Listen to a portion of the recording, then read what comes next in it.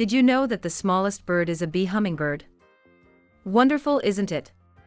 Welcome to the show. The African pygmy goose, Nettapus auritus, is a perching duck from sub-Saharan Africa.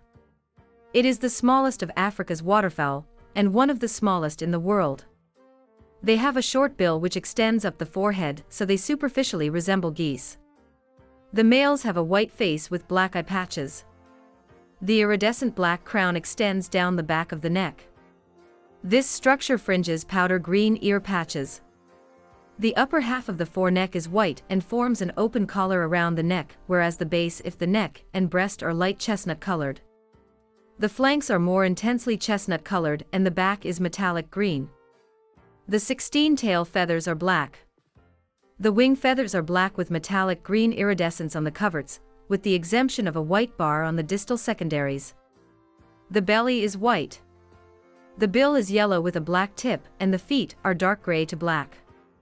The iris of there is reddish brown.